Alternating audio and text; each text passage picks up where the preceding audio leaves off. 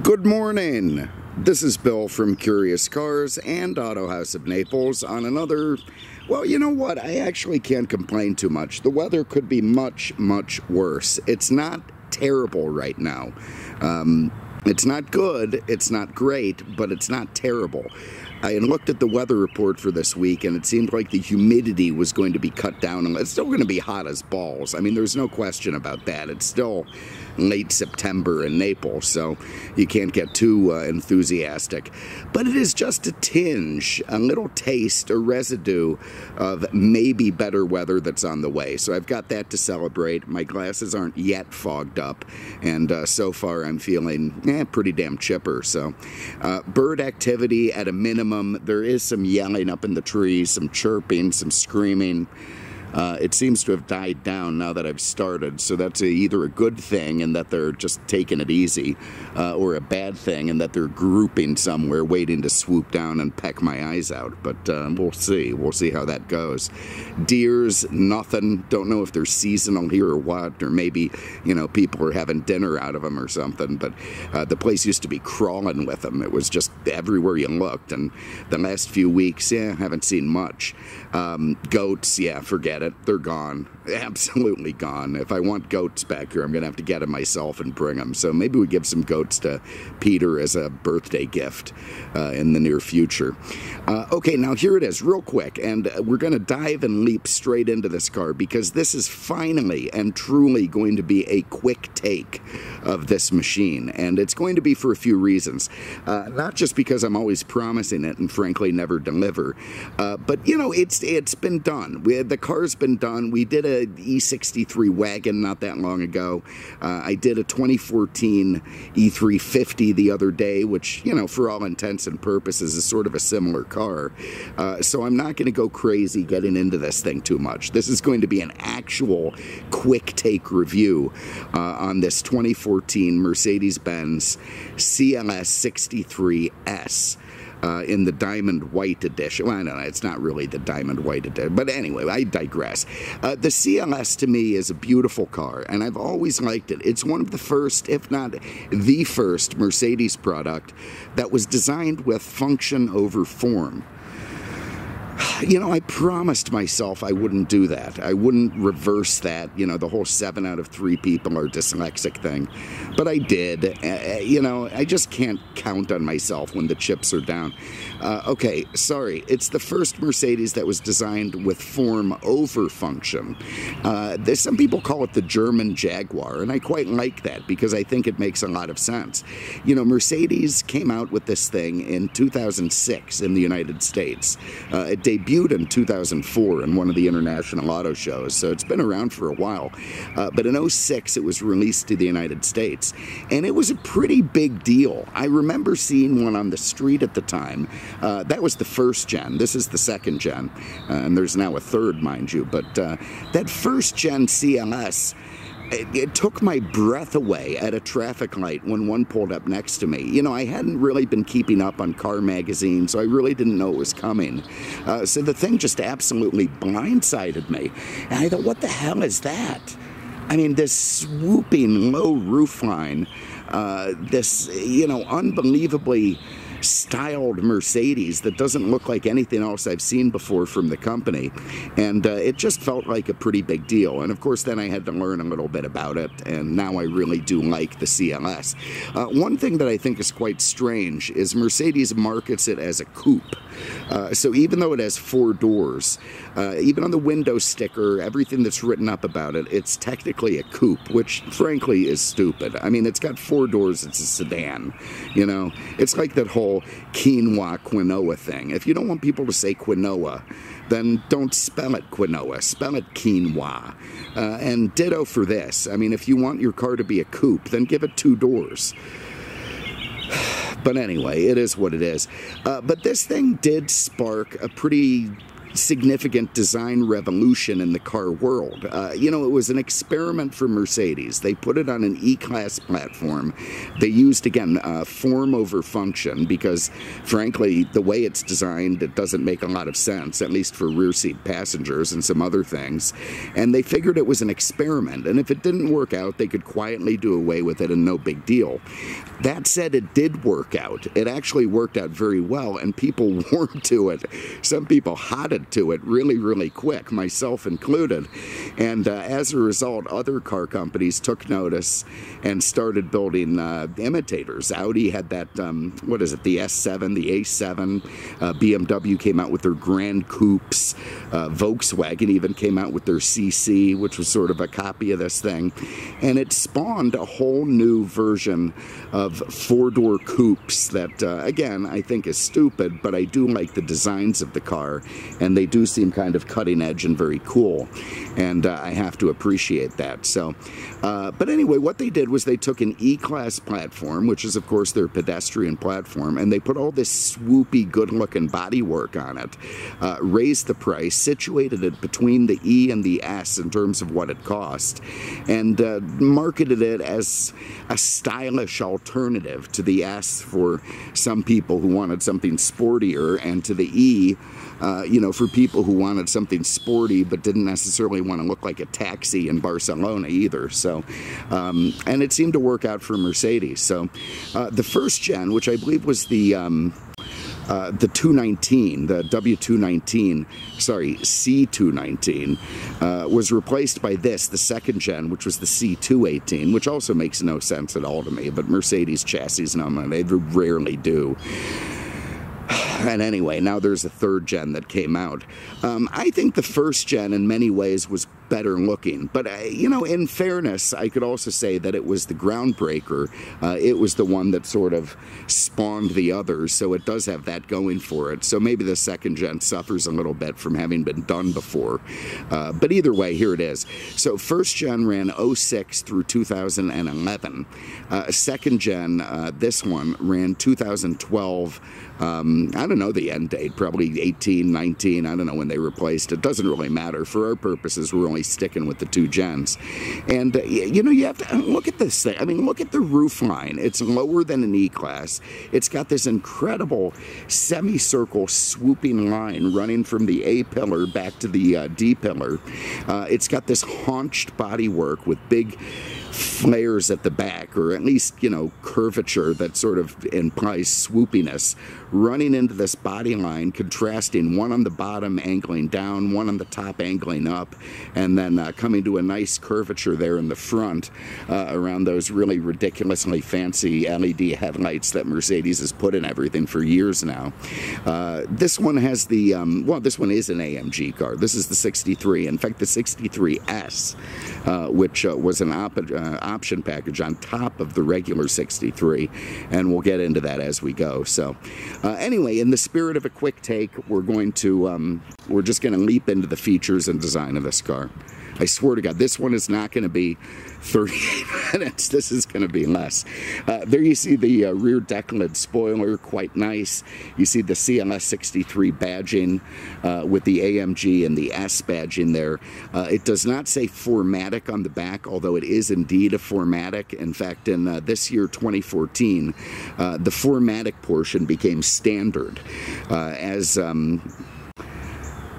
well, I mean, you know, look, and take it or leave it. I'm not thrilled that they made 4MATIC standard, because I like AMG cars that are rear-wheel drive, and I know they do sort of, you know, factor more rear power than front, but you still got the front wheels clawing at this thing, which really makes it more of an Audi to me than the insane high horsepower rear-wheel drive Mercedes muscle car that this thing's predecessors were in terms of the CLS and the E. But anyway, I digress.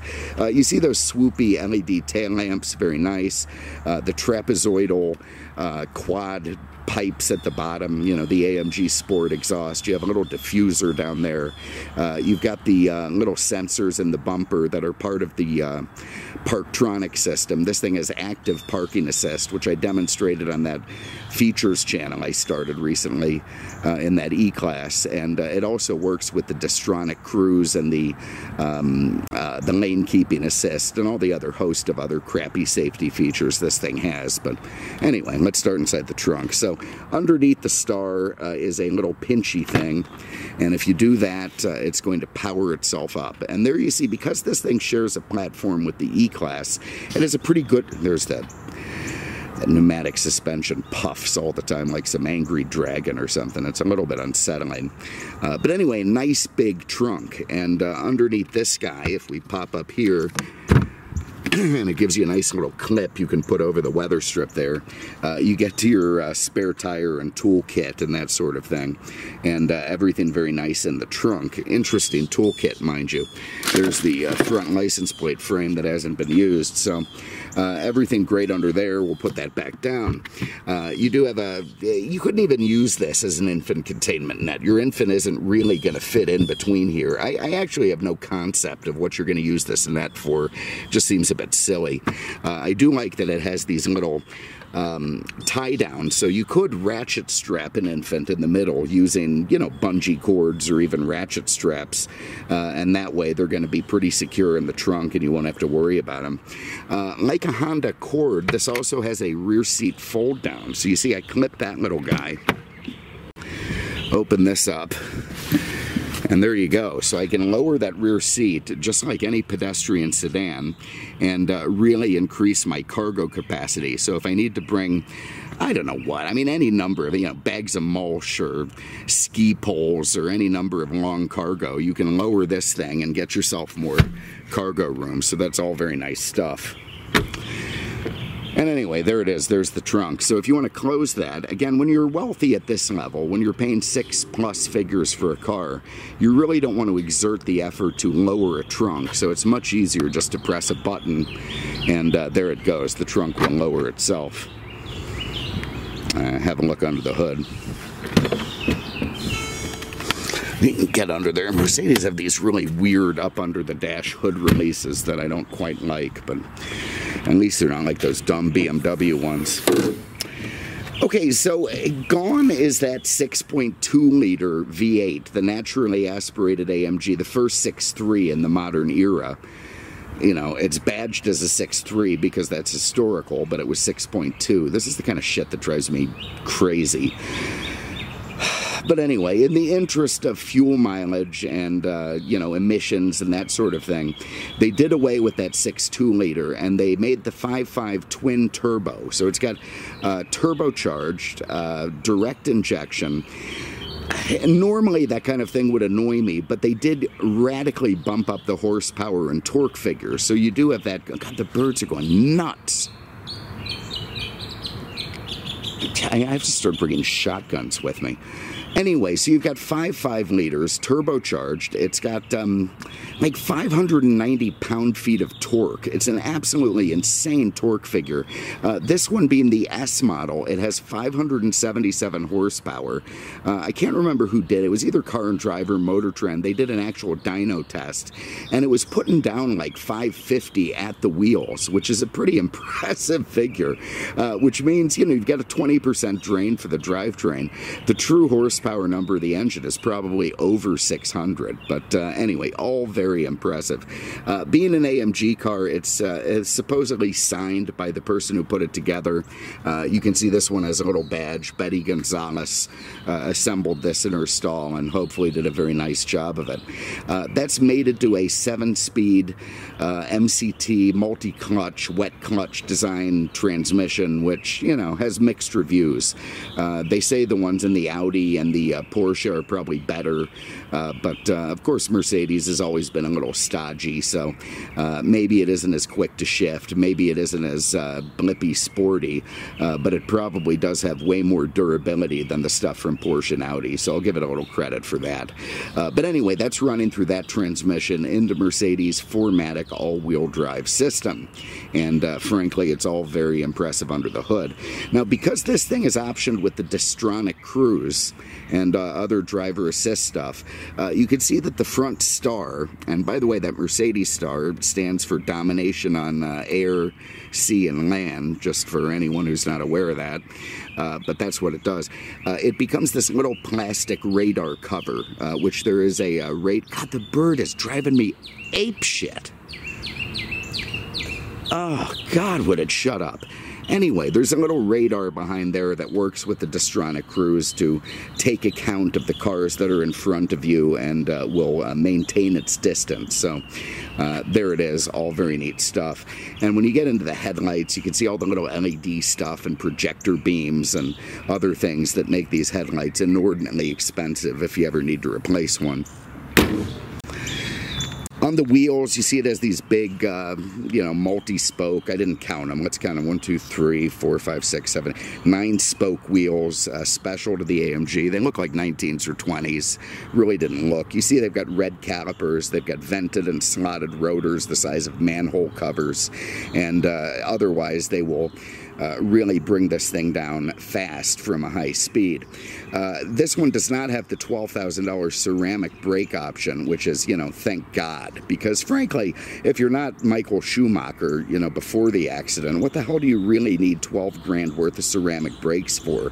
If you're not going to be tracking this thing, all you're doing is adding an insane amount of money to your brake job. So this is more than adequate to do what 99.9% of the people will want to do with it, and looks great. You also see the V8 bisexual badges on the fenders. Nice stuff.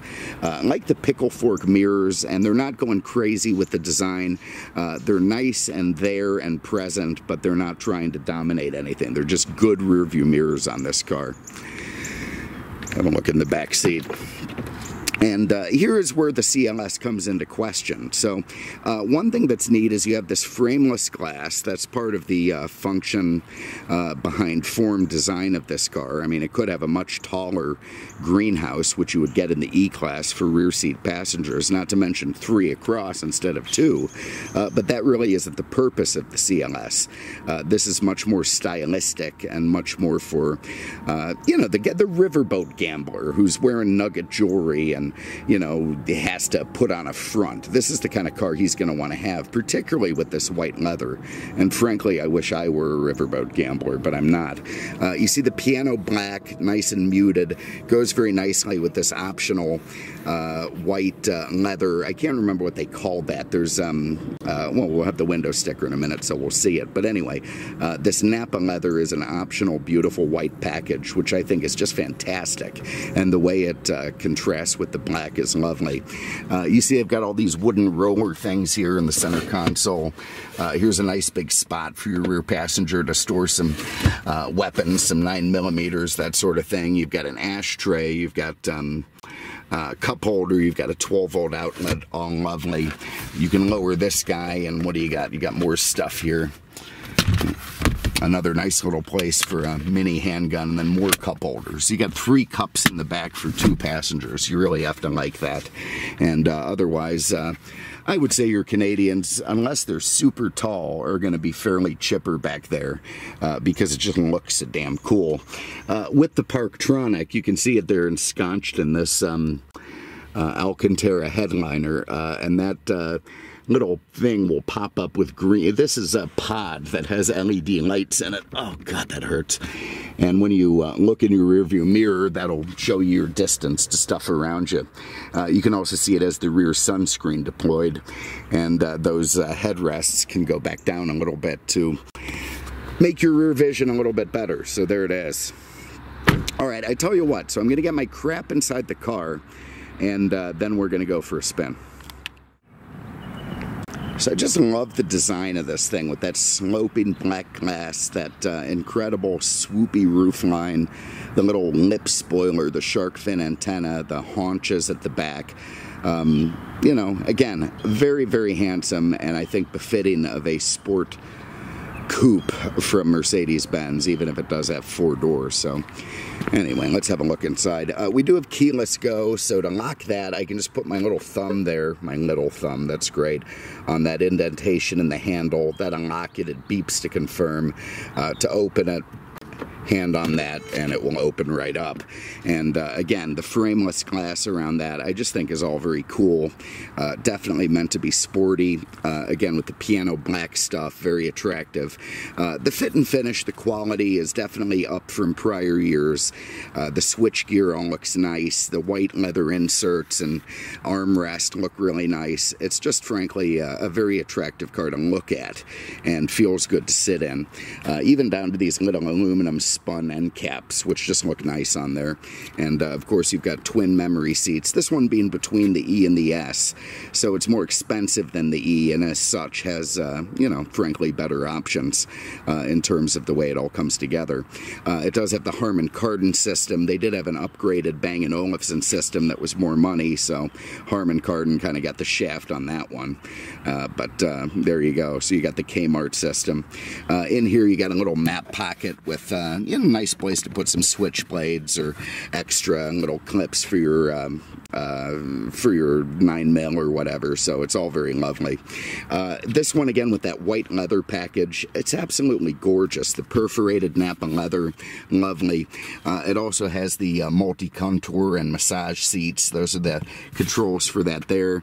You see we have an AMG badge in the seat, and ensconced in the headrest is a embossed AMG logo. So all very lovely. Let's hop in and fire this thing up.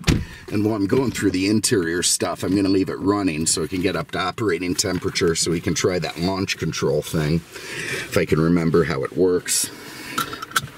Alright, so seatbelt on. Foot on the brake, start, stop. Gives you a nice little growl and everything lovely. Nice seating position as well. This S model has a flat top and flat bottom steering wheel with Alcantara grippy grips on the side. You've got 10 and 2 grippies, and you've got, of course, your flippity paddles here, down on the left side, up on the right. Let's get some AC going. I just had the defrost on this morning, so won't make that mistake again. So got some chilly air coming. Okay, so you've got a very traditionally laid out instrument cluster. They don't change the design for the AMG models, but you've got a driver information center, digital in the center. You've got your fuel gauge and temp gauge to the left. You've got your tach to the right. You know, they are special to the AMG, the silvery backgrounds with the red hieroglyphics and such.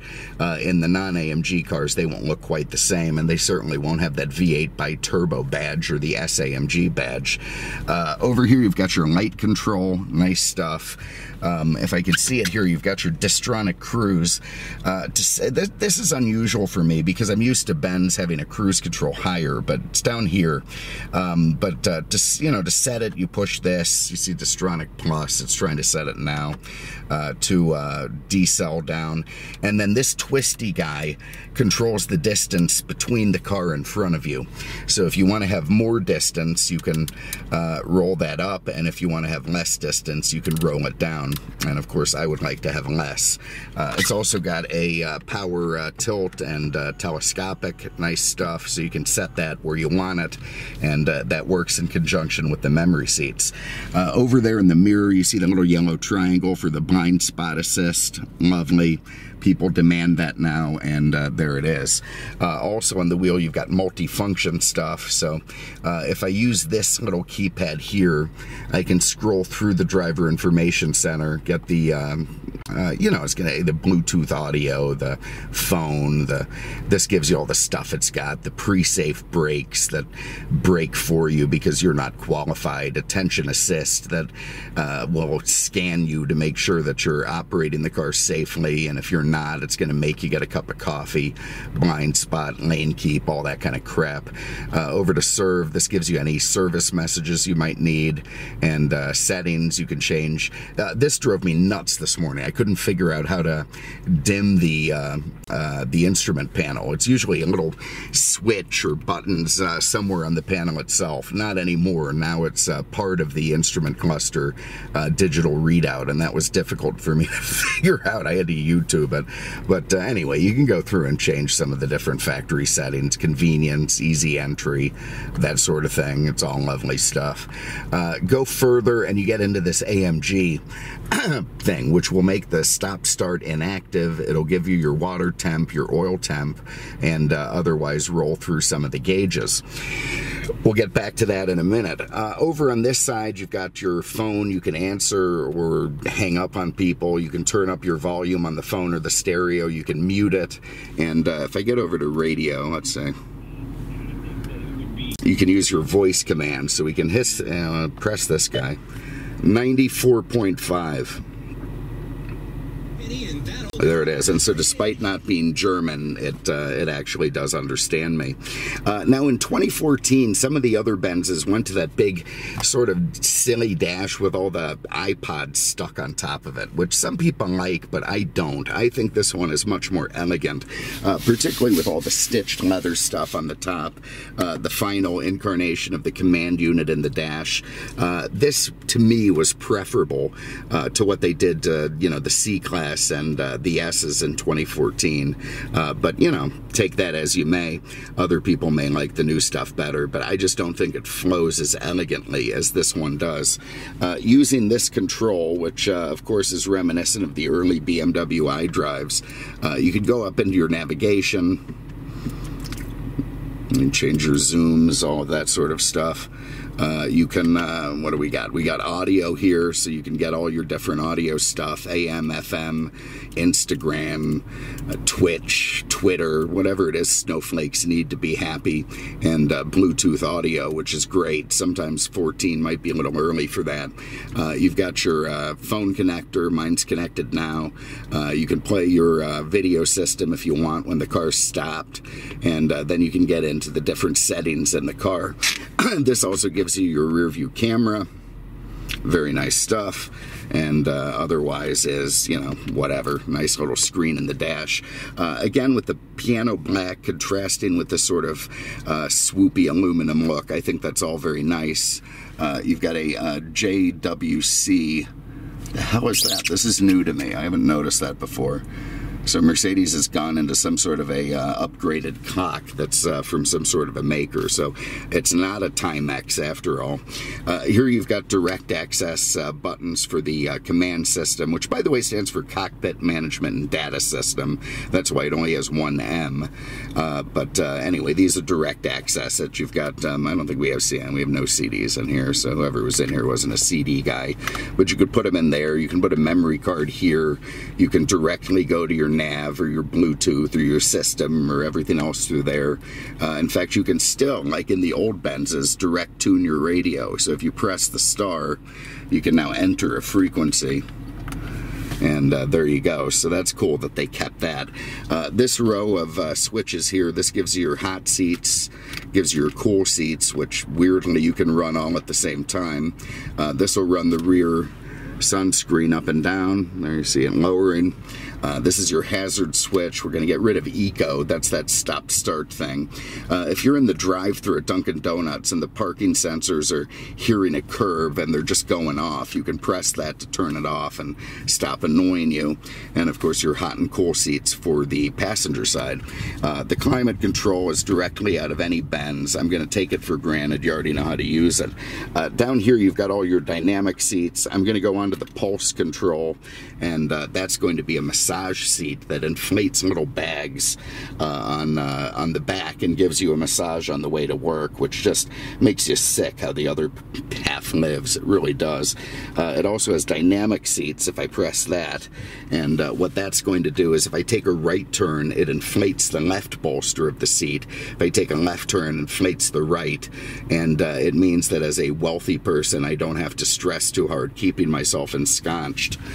Nice little roller here where you get get a couple of cheap cup holders, and by cheap I mean good, because they won't break.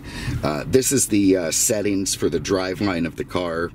This C is no longer comfort. It stands for, you know, I can't remember, but it's something really lame, like conservative, ecological. It's some kind of crap. It's no longer comfort. But anyway, you do have sport.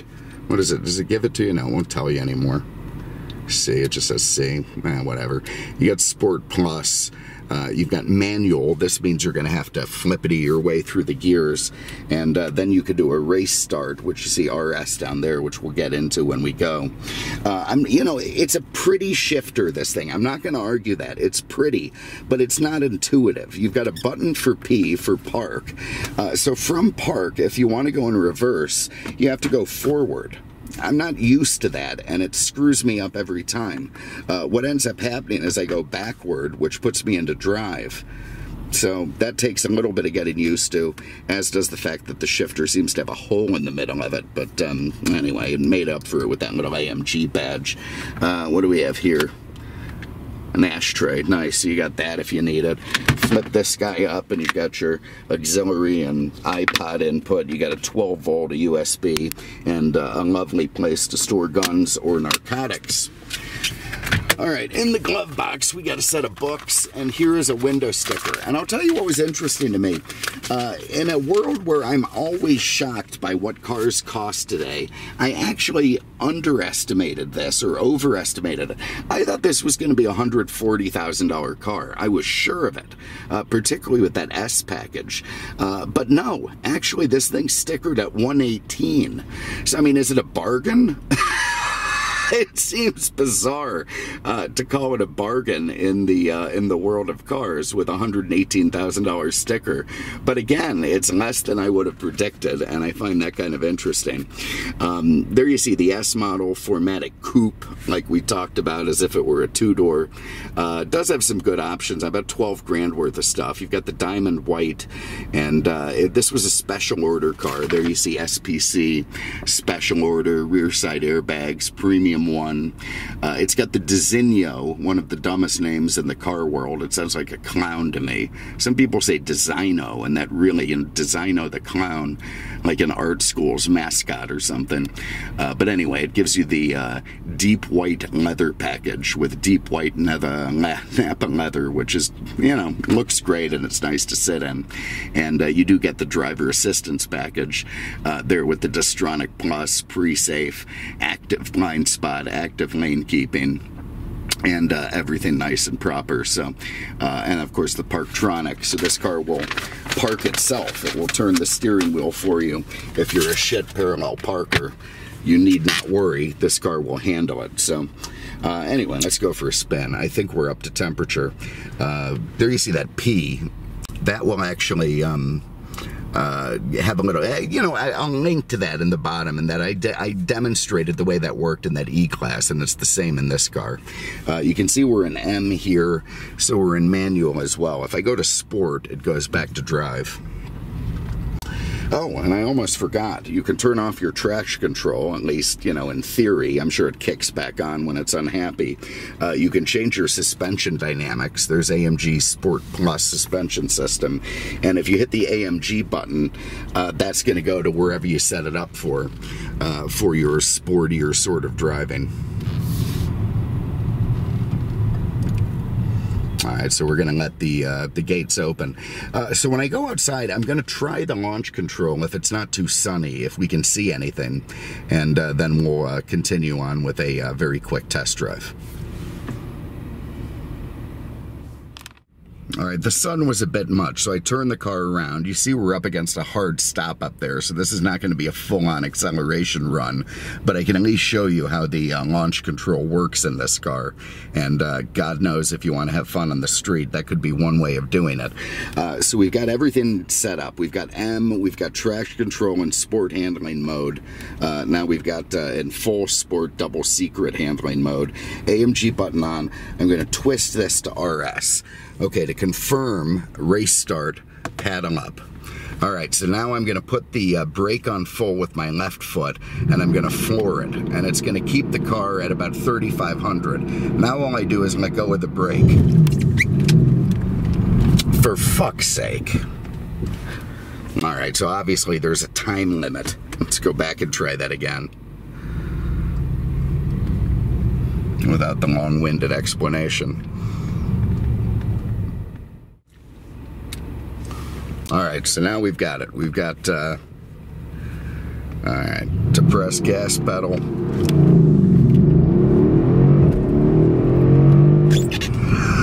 All right, so that was a race start in automatic mode, which was actually fine, because frankly, flipping my way through the paddles this morning, you know, just doesn't jive well with the coronavirus whiskey, which is keeping me protected. So anyway, there it is. So if that's how you get the 0 to 60 times in the low 3s, which are absolutely insane, honestly, for a big, heavy car like this, the fact that it handles and accelerates faster than many supercars is just crazy.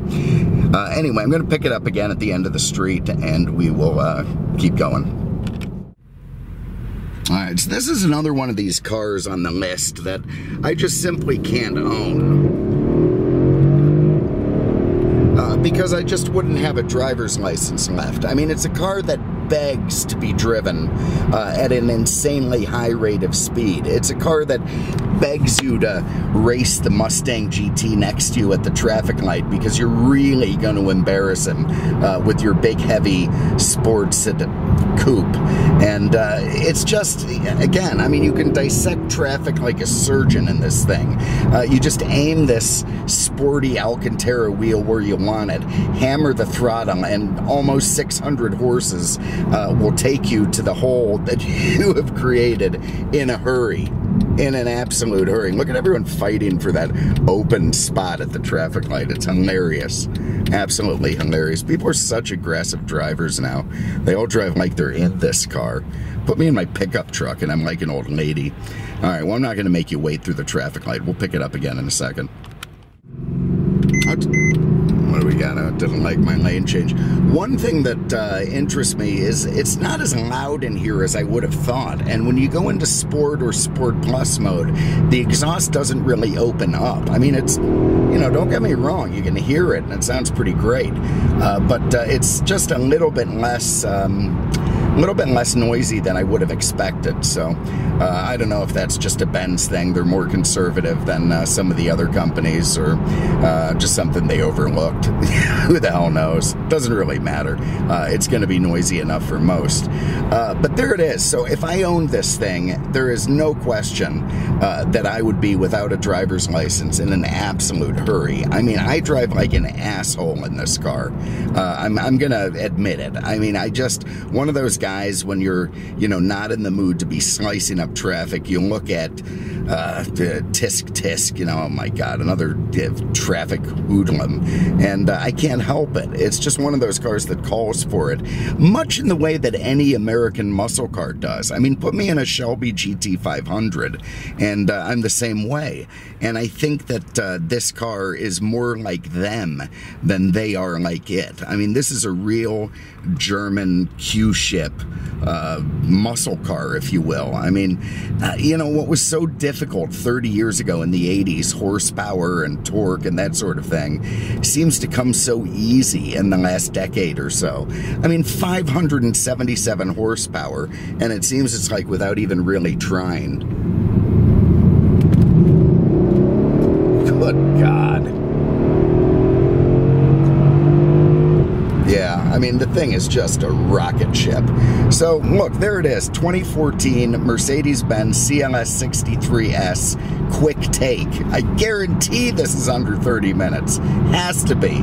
Has to be. I'll do a little run down the highway and that's it. And again, I know the plethora of cars I've promised you have not yet shown up. Silverados, Cordobas, Mark Vs, but they are coming. They are coming. So thank you very much for having a look. Appreciate it. And we will see you with the next one. Take care. You know, one thing that's interesting is that while the The CLS 63 is limited to 155. This CLS 63S is not. This is going to run all the way up. What am I in? Comfort? Oh my goodness. Let's get into Sport Plus again.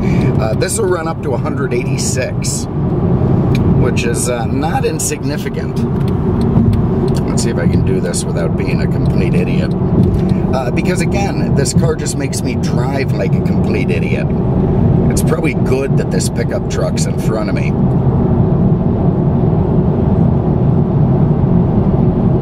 Frankly, you really shouldn't let me pass. That whole slower traffic keep right thing. It's not really a thing down here in Florida. People just kind of go where they want to go. Oh, this is ridiculous.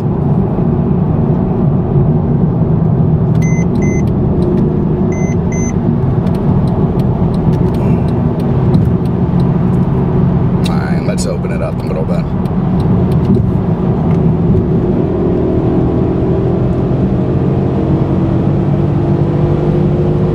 Holy shit, this car is fast. Alright, there it is. I'm going to wind it back down because, again, you know, it's just a car that is going to keep me without a license. And I'm going to go back into my diesel Silverado that feels very nice at 80 to 85 miles an hour. Thank you for having a look today. Really appreciate it. And we will see you with the next one. Take care.